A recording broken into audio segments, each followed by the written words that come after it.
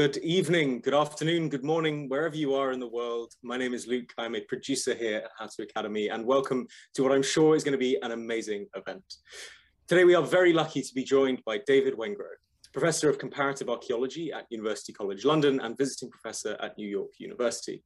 When David is not conducting archaeological digs in Africa and the Middle East, he writes excellent books. His most recent, The Dawn of Everything, A New History of Humanity, was co-written with the late, great David Graeber and is out now. Today, Professor Wengrow will be in conversation with Yanis Varoufakis, ex-finance minister of Greece, co-founder of the International Grassroots Democratization Movement, DiEM25, and current professor of economics at the University of Athens and Greek member of parliament. Today, David and Yanis will be discussing a very simple topic, the origins of human civilization, specifically how much we have gotten wrong about our prehistory and how we can use a new understanding to shape our future. So after a 45-minute or so conversation, David will take questions from you, the audience. So please type any you have wherever your Q&A function is on your screen, and Yanis will get to them a little bit later. Well, that's more than enough from me. So without further ado, it is my absolute pleasure to welcome Yanis Varoufakis and David Wengrow. Yanis, over to you. Well, thank you very much. And thank you to How To Academy. Thank you, David, for making yourself available to have a chat with a very enthusiastic reader of your book. I think it would be remiss of us not to begin with a few words regarding the person who is not here with us, tragically, tonight, David Graeber. I have to, for the purposes of full disclosure, say that I actually never met David.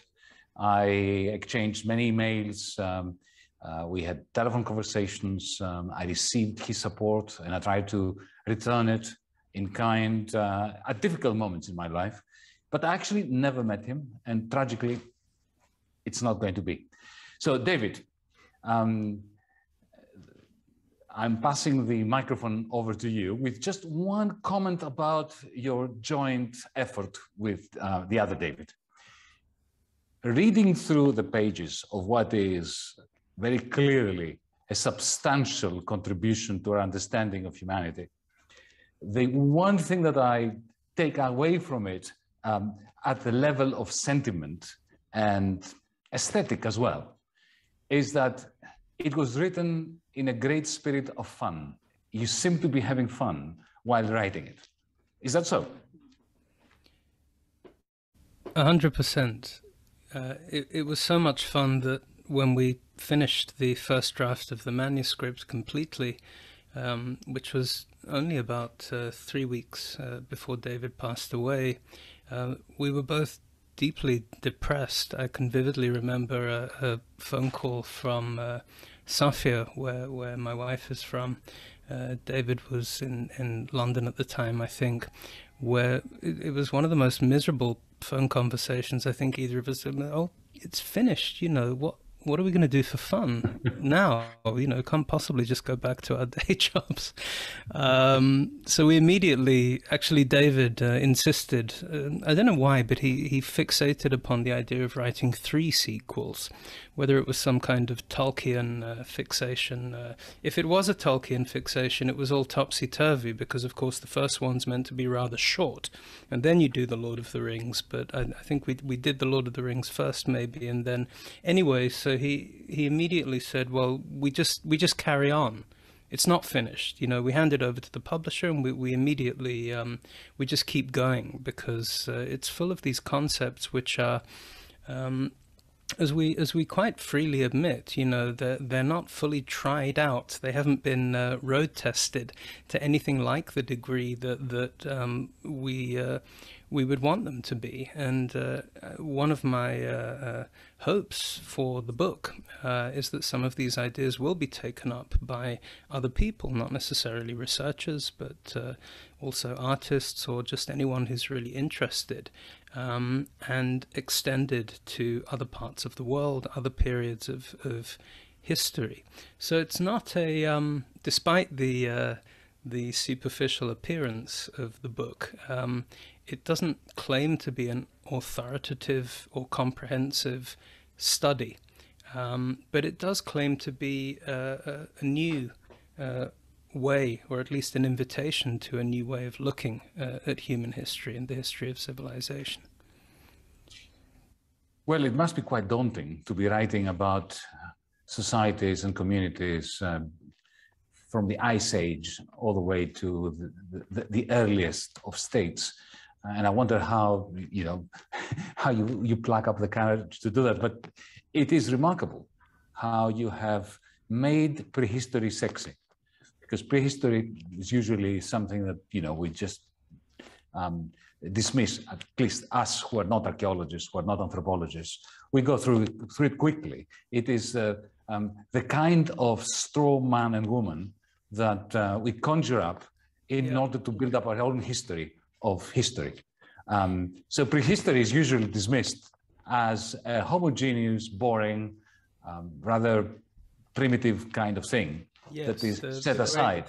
Sort of primordial soup, as we say somewhere, from which structure one day emerged. But the funny thing is, it's really not difficult to make prehistory sexy if you actually look at the facts and the details. Something we say very early on in the book, I think right at the beginning, is that the conventional narratives, which most of us are familiar with of human history, quite apart from being divorced from a lot of the facts, they just make human history unnecessarily boring and dull. They flatten everything out. It's almost as if it were a prerequisite for telling those stories that we turn our ancestors into these kind of cardboard cutouts who lived a long time ago in societies that were really nothing like ours in any sense, even in the sense that they weren't really conscious that they were building societies at all around any particular set of values or any notion of the human good or the human bad. But, we're asked to imagine people who were simply adapting to their environments, or who were taking part in some kind of inexorable process that we can understand as a process of evolution, but which they themselves were completely unconscious of, supposedly.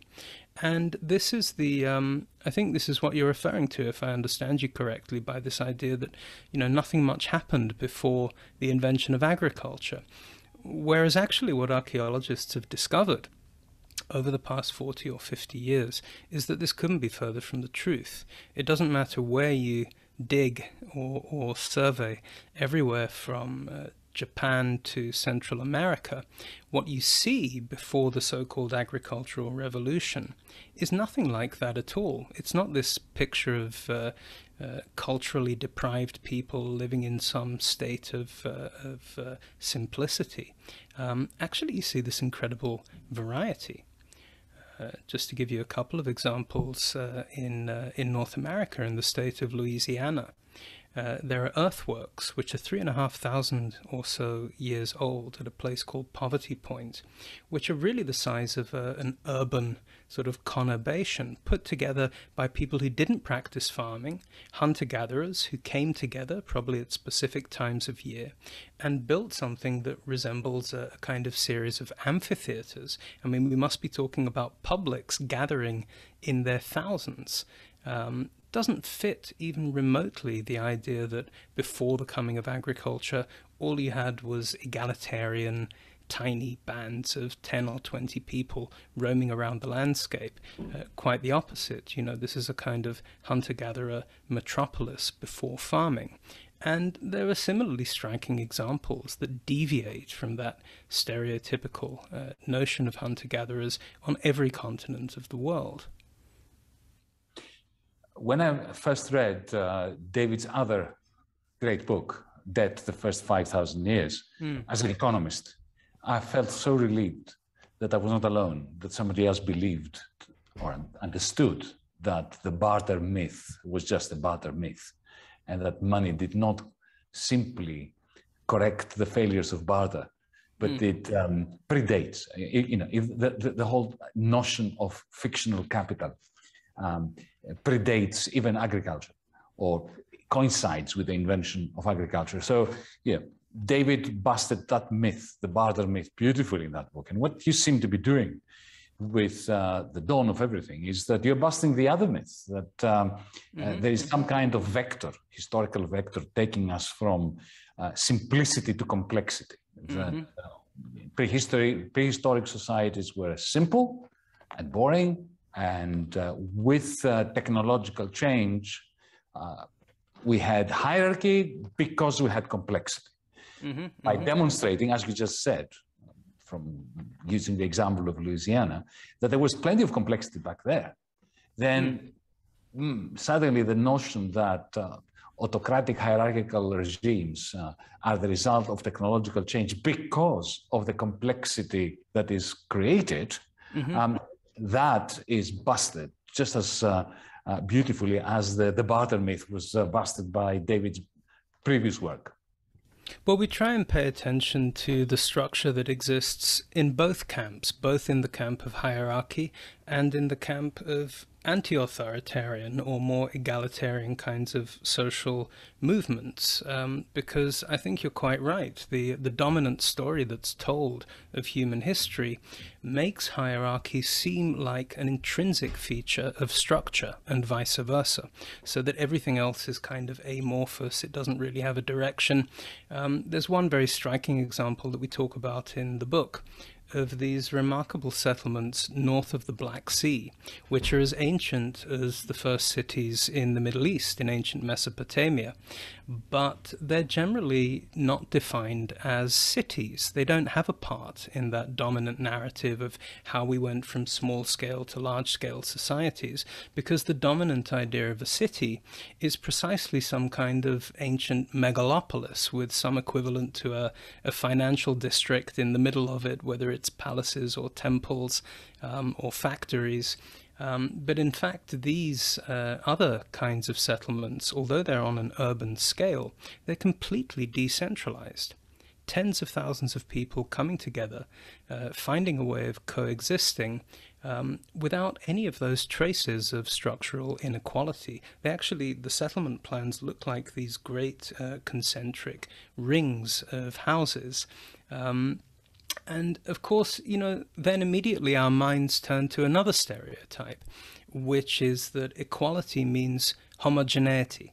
Equality must mean some kind of, rather drab existence based on the principle that everyone is the same. But actually, when archaeologists go down to the details of people's family lives, their domestic lives, within these big egalitarian cities, they find quite the opposite. Actually, every house is a little bit different. It has a different aesthetic style. You can see it in the pottery and the everyday crockery, the equipment used for eating and drinking. It looks more like some sort of vast artist's colony or something. And there's another example of this that we talk about in Mexico, in the Valley of Mexico, the ancient city of Teotihuacan, which seems to have developed the most incredible project of social housing, with people living quite uniformly to very, very high standards, very good quality of life. And again, when we talk about social housing or public housing, I guess the image that comes to most people's minds is of, a great tower block that flattens out all the differences between people. But in this case, we know that this was a multi-ethnic city of about 100,000 individuals who spoke multiple languages, came from different parts of Mesoamerica, and that diversity doesn't seem to have been opposed in any way to the creation of a more egalitarian and equally distributed urban infrastructure. So we spend quite a bit of time in the book tackling those binaries, the things that we assume must necessarily be opposed to one another. Actually, the evidence of history and archaeology often shows that they don't need to exist in opposition. And that other things which we tend to think of as unities actually did begin in opposition to each other, like our whole notion of states and what is a nation state, for example. Now, of course, one of the contributions of the book is that it reminds us, you haven't discovered that, but you remind us very vividly of the tendency that we all have to look to the past and project our own assumptions on long dead people and communities. Economists are even worse, at least mainstream economists. They project Robinson Crusoe upon everyone, and they create the concept of the liberal capitalist individual. Whenever they see, they excavate a site and they discover a 3,000-old dead person. But just to play devil's advocate, David, when you use terms like social housing or egalitarian cities, are you not opening yourself up to the criticism that you're projecting your own political ideals upon finds that may or may not contain evidence to back up your own assumptions? Well, I think it's about, it's a reasonable point, and I've certainly had to deal with criticisms of that nature. I think it's about where you set the evidence bar, and whether that is done in an equitable way. So if you want to talk about a hierarchical city, a city with kings and aristocrats and centrally organized top-down administration and so on, the evidence bar in archaeology is very low. You can more or less look at any large settlement and say, oh, almost the automatic assumption is that any kind of large-scale organization must be some variation on a state or a kingdom or an empire. And you're not really asked to substantiate that or subject it to a great deal of scrutiny. But the minute that you try to identify something that isn't that kind of stratified hierarchical structure, it seems to me that the expectation of proof goes up inordinately. Now, this is nothing to do with empiricism. It's nothing to do with science. I think it's to do with quite the opposite. It's to do with some very ingrained, quite unreflective tendencies to assume that hierarchy is normative in any kind of large-scale social agglomeration. So the accusation, I think it thrusts both ways. For example, it's quite funny that you talk about economics. One of the things that motivated us to get going on this project was a whole spate of books and studies that came out directly in the wake of the big financial crash, 2008-9, on the roots of inequality. And many of these had a strong historical dimension. They weren't content with just looking at what's happened since the Industrial Revolution. They try and pursue a thesis about the origins of inequality all the way back to the Ice Age or beyond.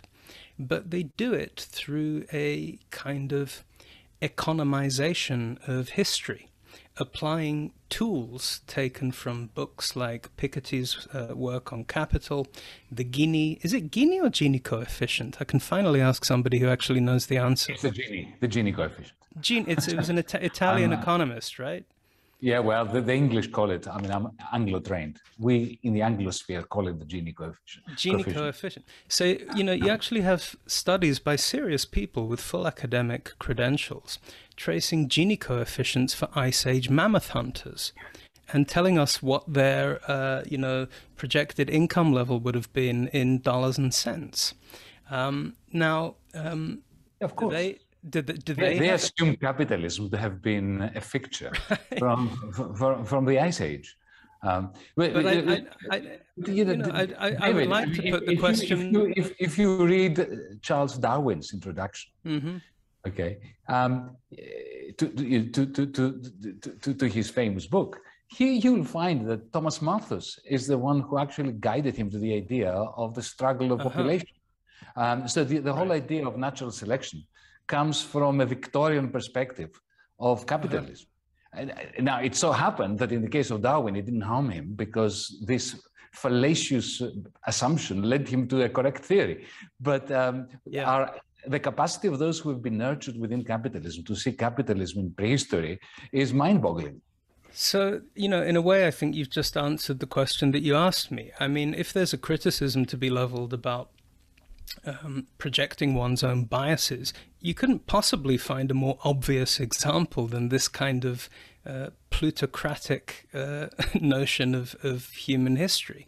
I mean, it's so obviously a reflection of our own preconceptions with private property, with money, and with growth, in the sense that the Gini coefficients, you know, they always come out very low at the start of the story. So we have to imagine Ice Age hunter-gatherers with, you know, incredibly low incomes. I think it was projected as something like $1.50 a day or something crazy.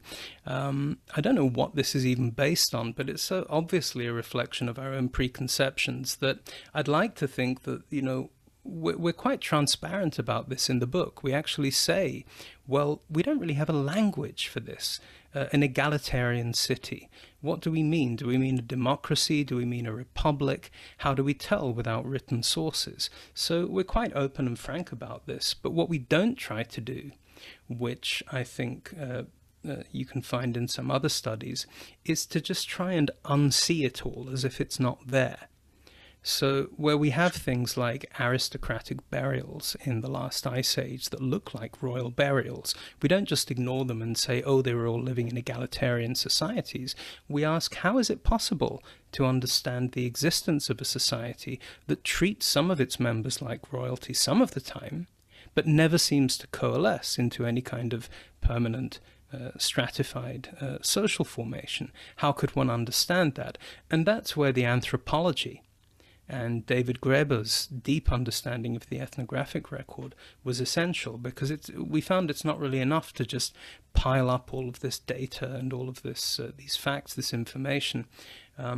Conceptually, you have to make a shift away from that rather simplistic, one-dimensional view of human societies to understand something that's much more complex and much more interesting. Well, this is what I enjoyed about your book, that prehistory emerges as a phantasmagoria of different political forms. With actual people in it, people who are reflecting on the societies that they're constructing. One of the expressions, phrases that David coined, which I have to say I plagiarize often, both in academic terms, but also primarily these days because now I'm a politician, for better or for worse actually, in politics. And that's his famous phrase that everything could have been different or could be different. Mm-hmm. Mm-hmm. And that comes out very distinctly in your book, that yes, there was a timeline, there were developments, but at every point in time, things could have been different. There's the opposite of determinism. And, and I think that that's very refreshing and very good. But again, let me play devil's advocate. A bit of personal history here. From a very young age, I was being bombarded by my father, who was, he passed away recently. He was a chemical engineer, a metallurgist, but his real love was archaeometry. He worked for decades doing research in archaeometry, and he kept bombarding me based on finds in the ancient Greek realm about the importance of metals. So for instance, I remember when I was 8, 9, he would take me to these digs in Thessaly and in Macedonia and various places, and he would show me various layers, and you see, look, nothing much changes in terms of the artifacts that we find until humans learn how to harden iron, the Iron Age. And once we move from copper to hardened iron, to steel, then history is measured, is counted, no longer in the millennia, but in the centuries, and then later on in the decades. And he had a very strong case for that, which I have to say has influenced me from a very young age. What do you say to that? Well, I think it's a way of understanding history, which actually has a history that probably goes all the way back to the ancient Greeks, in terms of thinking of history in terms of not so much technological phases as technological ages, the age of iron, the age of bronze. And it's a way of thinking about history that's, I think, very, very deeply rooted in our culture, in our education, where we understand the development of human societies as a series of ruptures, often linked to the creation of things like the discovery of advanced metallurgy, the invention of agriculture, the origins of writing systems. So the general picture you get of history is of long periods in which not a great deal changes in fundamental terms, in terms of the way things generally work in people's interactions. And then there are supposedly a few key moments, breakthroughs, revolutions, which change everything. And afterwards, nothing can be the same. Even the sense of time, as your father was intimating, changes. People's understanding of themselves changes fundamentally. And I think this is very much the way that most people tend to think of the shape of human history, the shape of time. One of the points we make in the book is that actually the evidence we have now suggests that things we considered revolutionary, things that we considered the consequences of major technological changes, were actually happening all the time on much shorter timescales. So, for example, the idea that with the coming of agriculture comes the notion of private property and hierarchy. Actually, what we can see now is that non-agricultural societies were often switching and alternating between those particular concepts and notions on a very regular basis, even on a seasonal basis. Within the same annual round, a society might flip over from something very unequal and hierarchical to something very communal and egalitarian. So we even have examples of hunter-gatherer societies which practiced household slavery, and other hunter-gatherer societies which managed to abolish it.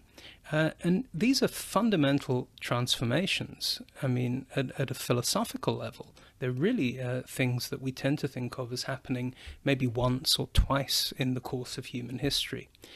The origins of democracy, you know, we tend to think this is something that happened very rarely. 5th century Athens, and then, you know, maybe one or two other examples. Actually, we find evidence for it in all sorts of places, and we talk about this a bit in the book. So I think that basic idea of human history as a series of periodic ruptures and then nothing much happens is difficult to fit these days with the evidence that we have. And it also has consequences for the way that we think about technological change today. You know, the assumption that something like artificial intelligence is necessarily going to change everything. We don't quite know how, but there's an assumption that we're not controlling the technology. We're not the ones who are fully in command of this, and that we're going to be sort of propelled into another age where everything is different, but we can't really show how.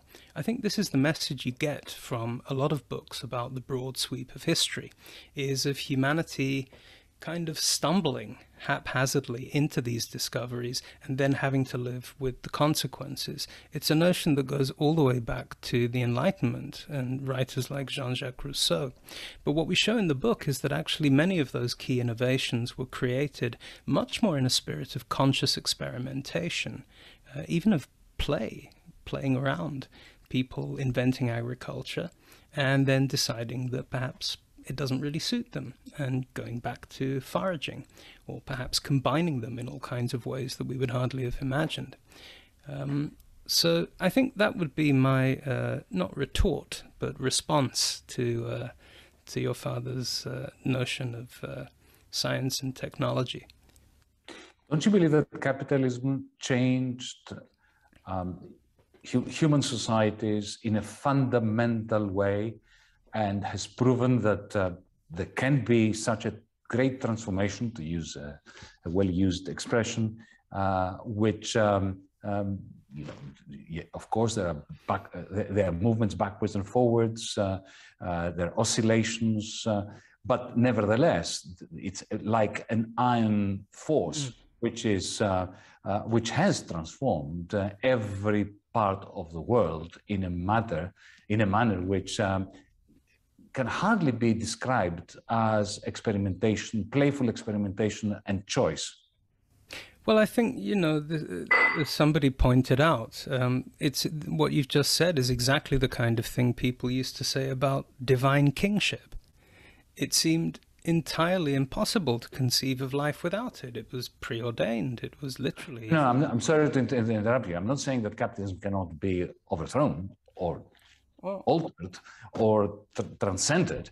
What I am asking is, don't you think that over the last 200 years, more or less, there was a fundamental transformation of almost every society in the world as a result of the coming of the capitalist mode of production? Undoubtedly, but I don't think that necessarily obliges us to adopt a perspective that I think it was Mark Fisher called capitalist realism.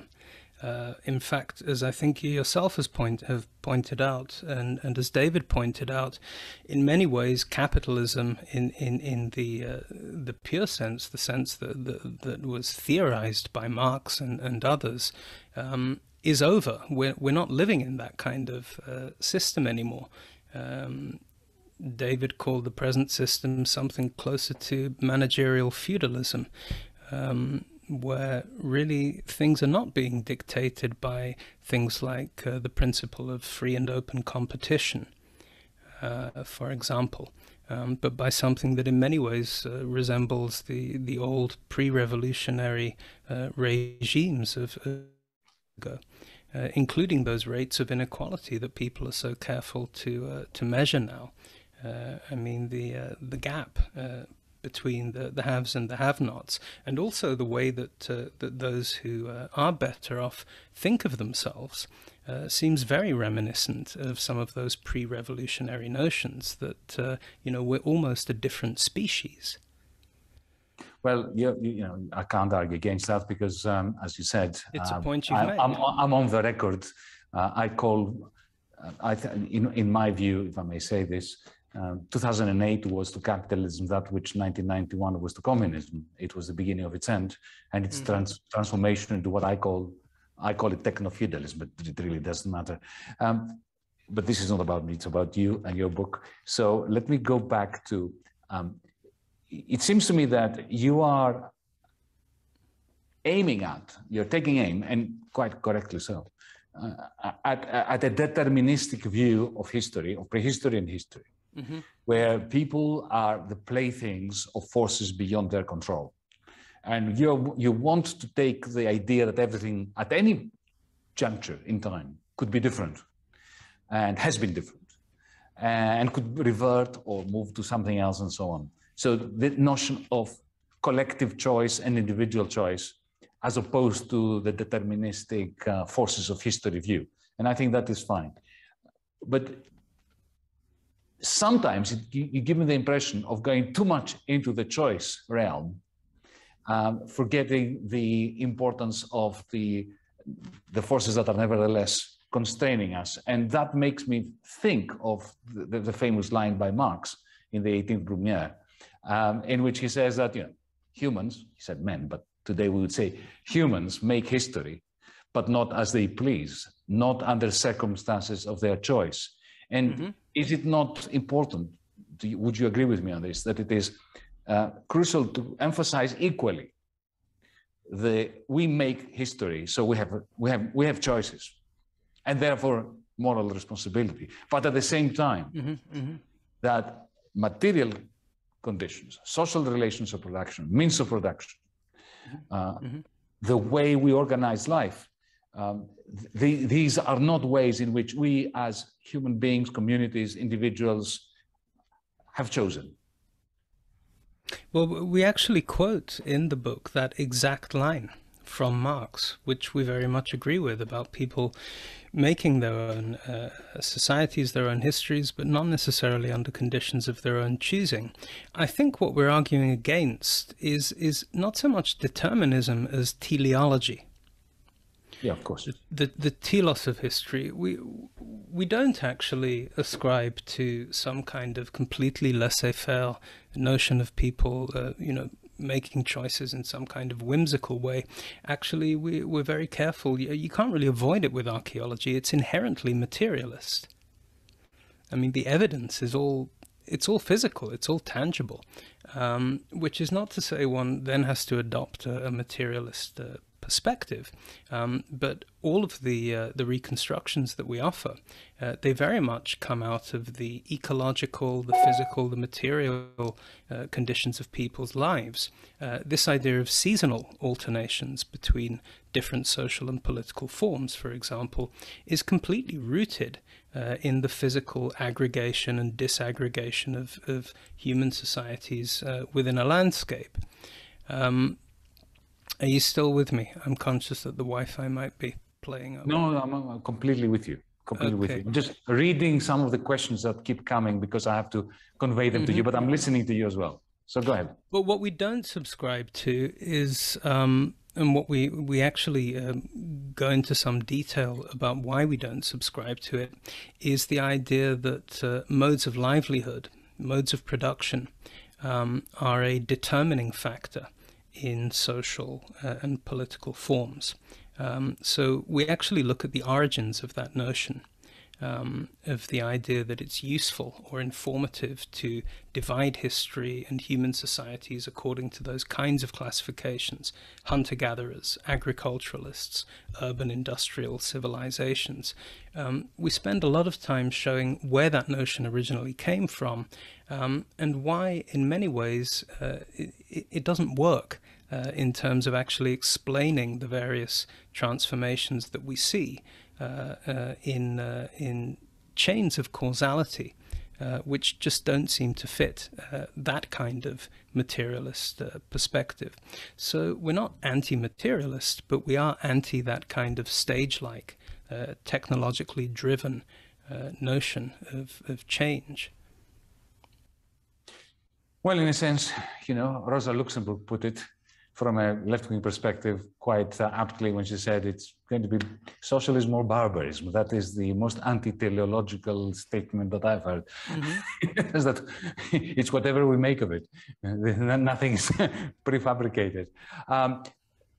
Before we open it up to the questions, there is a very intriguing, at least to me, part of the book or argument in the book, which you call the indigenous critique. It's something I knew nothing about until you read your book, and I found it absolutely fascinating. This is, maybe you can speak to this, but I was very surprised to read that the hypothesis that the Enlightenment was substantially informed by a critique of the West, of Europe, by indigenous scholars or intellectuals, Native Americans in North America, whose views and criticism of Europe, of colonial Europe, were conveyed to Jesuit priests or whoever it was that spoke to them, who then brought these views to Europe, to a Europe which had not been imbued yet by the spirit or the notions of freedom, of democracy, of rights, and so on, and that this indigenous critique played an important role in bringing about the Enlightenment. That is an audacious hypothesis, if I may say. Can you speak to it? It's not a new Yes, I mean well, it's new to me because I'm an economist, right? So by definition, I'm uneducated.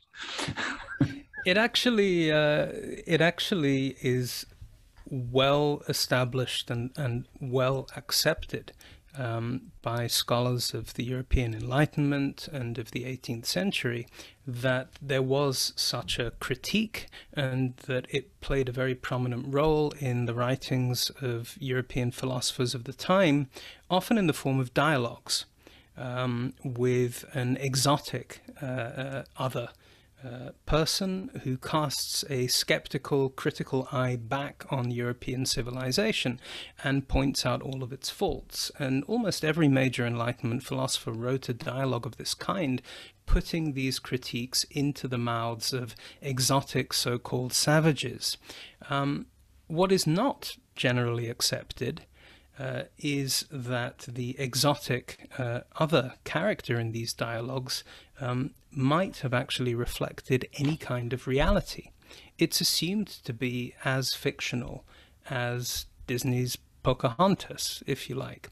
But what we try to do in the book is to give some serious attention to a contrasting view which has been developed by historians, particularly in Canada and North America, over the last few decades, which went back to some of those first-hand accounts of Europeans, Jesuits, traders, travelers, soldiers, who spent decades in the Americas, learning native languages, marrying, trading, colonizing, killing, and otherwise interacting with local people, and who have pointed out that actually, in at least one very important case, these dialogues contain a very strong resonance with the kind of societies that existed at that time, particularly in the northeastern parts of North America, the Great Lakes region of what's now Canada and upstate New York. So really what we're saying, I think, shouldn't be that controversial. We're simply saying that there's no particular reason to believe that Europeans were purely in a dialogue with themselves about these things, especially when the philosophers in question are saying we look to the people of this distant region as an inspiration for these notions of freedom and equality.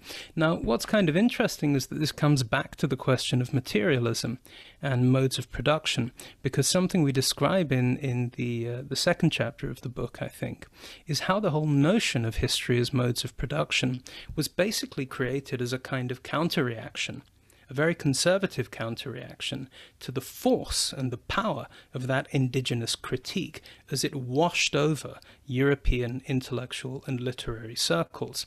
And we can actually pinpoint how this begins with the economist and sort of physiocrat Anne-Robert Turgot, who in many ways is the originator of that stage-like, technologically driven notion of human history, the economization of the past. It really begins there. And the point he makes in his studies on universal history is that perhaps the reason that some of these Native American and other remote societies can enjoy such levels of freedom and equality and women's rights and all the rest of it, and can live without things like money and monarchy, is not because they are in any way advanced or ahead of us or superior to us, but because they are in fact primitive. They are technologically beneath us in some kind of evolutionary ladder organized precisely according to principles of productivity and material production, which invariably place Europe at the pinnacle, at the top, because that's where it was in terms of just physically being able to garner huge amounts of labor by coercion or other means and produce and export and trade. So I think there is a relationship between that kind of materialist notion of history and the response to this indigenous critique, which was essentially to take it out of the present world altogether, to relegate it to an earlier stage in time. I think this is a very interesting moment now, where we can go back to some of that material and actually try to tell that story in a different way, which also opens up different perspectives for us. Well, perhaps this is a good moment for me to bring in a question from the audience. Then I will ask another question about European philosophers, but I think it's quite apt. The latest question that I got here from the chat is this, and I think it's pertinent. Is there a tendency to discount significant scholarly influence to the development of the Enlightenment by former colonized indigenous peoples of South America? Because you're talking about North America, and South America, Central America, there was a lot more of intermarriage, a lot more intercourse, maybe because of Catholicism as opposed to Protestantism. Would you like to speak to this? This is a great example of what I mean by the book being exploratory. It's a beginning. It doesn't claim to be comprehensive. The reason we focus on North America and on that particular area of North America is because that's precisely the area that a French philosopher in the middle of the 18th century would most likely have been reading about and familiar with. It was part of the colonies known then as New France. But absolutely, for every case like that, we should expect, and we should be looking for hundreds of other cases in completely different parts of the world. Just recently, a friend and colleague of mine in Rio, in Brazil, sent me an article about a whole series of letters written in Tupi, transcribed from a Tupi language. So we're now talking about indigenous societies in the Southern Hemisphere, which are earlier than the material I'm talking about, and which seem to be along very similar lines of indigenous perspectives, looking at the behavior of the Portuguese, of the colonists, and making some very pertinent assessments about the nature of their social lives and why we may not want to ally ourselves with them. So absolutely, I think this is really the tip of a much larger iceberg, and would love to hear more examples from other parts of the world. And now to the question that I had before reading that particular one, concerning European Enlightenment philosophy. You concentrate on two philosophers, Thomas Hobbes, the very pessimistic view of the state of nature, of ancient societies or primitive societies being ones in which a war of all against all prevailed and life was nasty, brutish and short, which is clearly anthropologically, absolutely, utterly, ridiculously wrong. But nevertheless, it was important for him in order to build his proto-liberal theory of the legitimate state of Leviathan. And then you have Jean-Jacques Rousseau, who has a completely different view of the state of nature, in which we're all fantastically beautiful, wonderful people, and then civilization ensures that we all end up in chains. And then you connect, it seems to me, and correct me if I'm wrong, you connect contemporary thinkers like Steven Pinker with Hobbes, and Fukuyama with Rousseau, and so on. But from my perspective, allow me to bring in my own thinking now, thinking that goes back many decades. Maybe the most, I mean, you're right, Turgot is crucial in terms of the projection of Homo economicus to the past. But for me, the most significant scholar and philosopher, especially from the Anglo-Scottish sphere, who is a foundational thinker for contemporary liberalism or libertarianism, is David Hume. David Hume, yeah. David Hume, and Adam Smith copied David Hume. There's nothing original in Smith, at least when it comes to the theory of moral sentiments. So Hume has this view that very similar to yours and to mine in disturbing ways, because he's got this idea that we never needed a state. Social conventions evolved naturally, allowed us to reduce conflict. Those social conventions were sufficient in order to create spontaneous order, a kind of anarchic, syndicalist, communal relationship between human beings. Reason, our rationality, has been overblown by people like Rousseau and Descartes. It's not. It's an important instrument, but it's just an instrument. Everything that's happening, which is interesting and good about society, happens at the level of social conventions that learn to regulate passions. Now, that to the untrained eye sounds very much like you, and yet it is the foundation of the most ardent, fundamentalist, free market capitalist philosophy that one can think of. Now, how do you escape the embrace of David Hume? Well, just quickly going back to the other guys, it's not us projecting Rousseau and Hobbes onto Pinker and Fukuyama. They do it themselves explicitly. Sure. No, of Fukuyama course. says Rousseau was right.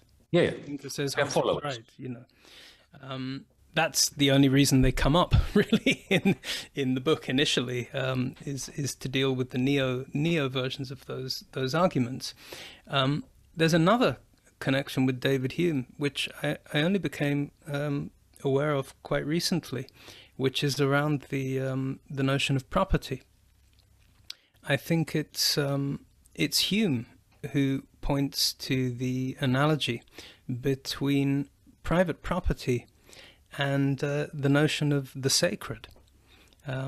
This sort of mumbo jumbo of what property really is. It has this kind of superstitious, mysterious character, which is also very similar actually to something that we argue in the book, which is that property relations are not some kind of logical consequences of the adoption of farming and agriculture, but actually that our notions of private property, if they resemble anything else, it's really this idea of the sacred, of something taboo, something which is surrounded by a kind of invisible force field.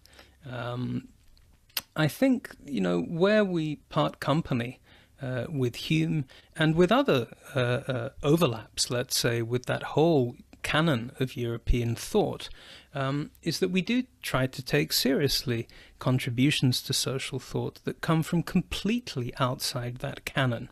And this becomes absolutely crucial when it comes to the topic of freedom, which is central to the arguments that we make.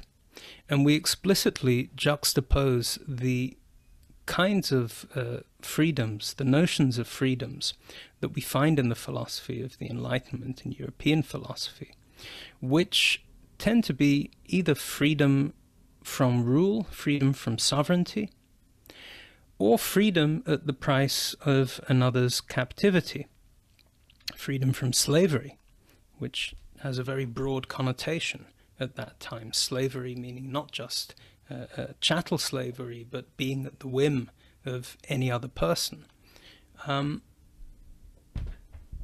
What we talk about a lot in the book are other notions of freedom, which come from outside the European tradition entirely, and which really have nothing much to do with that particular idea of freedom as the right to use and abuse one's property, for example, which is very much rooted in the European legalistic tradition, going back to medieval and ancient Roman precedents. Freedom in the sense of ownership and possession. We talk instead about three basic principles of freedom, which are nowhere to be found in that tradition, but really come out of all these other examples that we consider in the course of the book, of people enacting forms of freedom that today we find very difficult to imagine as the basis of societies. For example, the freedom to move away from one's surroundings and be welcomed in some distant location. We were talking earlier about freedom of movement and, you know, the extent to which the world now is carved up into so many tiny impenetrable silos. And this is what we call globalization. What we show in the book is that actually the big picture of human history is really the reverse of that. We don't start off in tiny, isolated little silos. Human beings start off in these great coalitions of societies, and there's a process of shrinkage which basically ends with modern nation states and the divisions between them and hard barriers. So that's a very concrete form of freedom, just the freedom to move away and be received in a hospitable way somewhere else. So I think, you know, those are the kind of points where we don't find ourselves limited by Hume or by the European canon. You know, this is the anthropological face of the book, is that it tries to step outside of that entire framework of thought and all its disputes. Kevin Andrews is asking, how long do you think it will take before the ideas in the book will be reflected in our museums? Oh, what a great question. I think museums are responsible for an awful lot. I mean, it's partly from the experience of going into big metropolitan museums, including the Metropolitan Museum in New York, that I think people come away with this idea that for most of human history, the world was carved up into great kingdoms and empires, and that you know, this is what the ancient world was like. Precisely because museums have tended to focus on fancy monuments and on the activities of aggrandizers and people who were proclaiming themselves masters of whichever universe they inhabited. I think museums also epitomize a principle that we talk about in the book, which is how violence, the violence done in war, in colonization, goes from being something ephemeral to being something structural. Because, of course, what museums have done historically is not just take, appropriate, and curate, but also care for objects, conserve them. And, of course, this is the crux of the debate about ownership and repatriation. So I think the transformation of museums is absolutely central as a cultural project to wider transformations in society, and I think it's already happening to an extent. I was very impressed on a visit a few years ago to New Zealand, reading about the incorporation of indigenous Maori values into the whole notion of what a museum is, and that ownership and possession doesn't necessarily imply commodification, or the right to put something in a glass case and just display it as you choose. It's more about curation and consultation. So I think that there are lots of steps being taken in those directions, and I think it is inevitable that they will hit the British Museum and the other major metropolitan museums of the world.